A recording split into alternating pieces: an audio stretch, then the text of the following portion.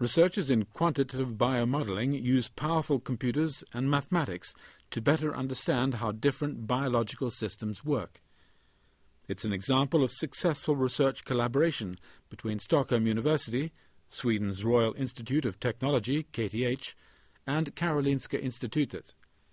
Traditionally, this has really been three separate universities. We've had the Royal Institute of Technology with all the engineering aspects, Stockholm University with, should you say, the traditional science faculty, basic research and biochemistry. And then, of course, the Karolinska Institute has traditionally had all medical applications and everything, and we've been somewhat isolated from each other.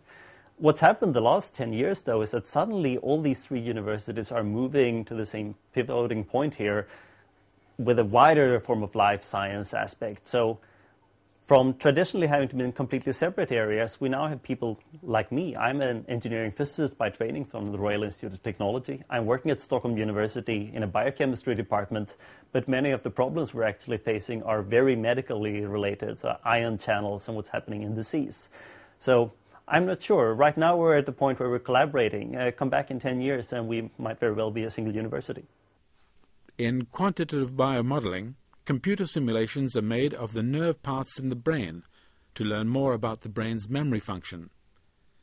We are using computers here, exclusively computers and mathematics, to try to help understand the brain and how the brain functions. With today's capacity, we are able to simulate, at least at some pace, the mouse brain or the rat brain.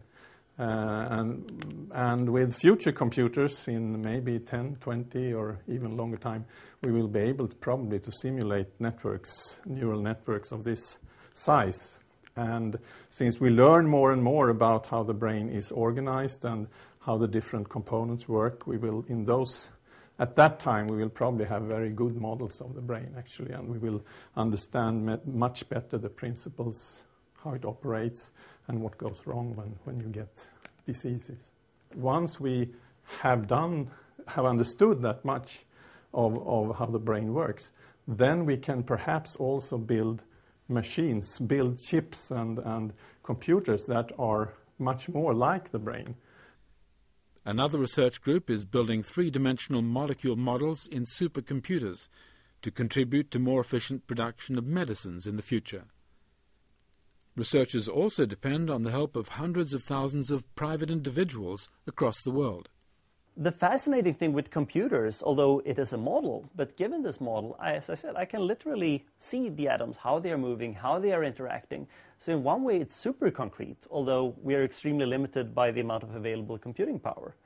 What this enables us to do is, for instance, if you're designing a new pharmacological molecule, I can literally both see and calculate exactly how a molecule is interacting with a protein, how it might bind.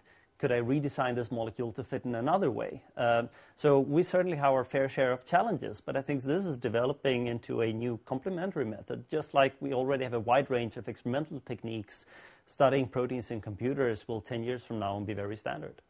Most of the things we do, since it's so computationally intensive, we tend to use lots of supercomputing power both in Sweden and abroad. The problem with supercomputers, although even if they're among the 100 fastest machines in the world, they might contain 1,000 or 10,000 computers. But each of those computers aren't really that much faster than the ones you might have under your desks. So the challenge there, if we now want to take this 1, 2, 3, or 4 orders of magnitudes further, first we have to find ways. There are no computers in the world that are that fast. But can we use more than one computer? And this is something that we've done in collaboration with colleagues at Stanford University, running the Folding at Home project, which has worked amazingly well. So instead of running things on a supercomputer, we are running our simulations on hundreds of thousands, both PlayStations and personal computers as screensavers. So although it is a bit untraditional, this gives us roughly 2 orders of computing power more than anyone else in the world has access to, which enables us to do completely new designs and simulation studies in the field.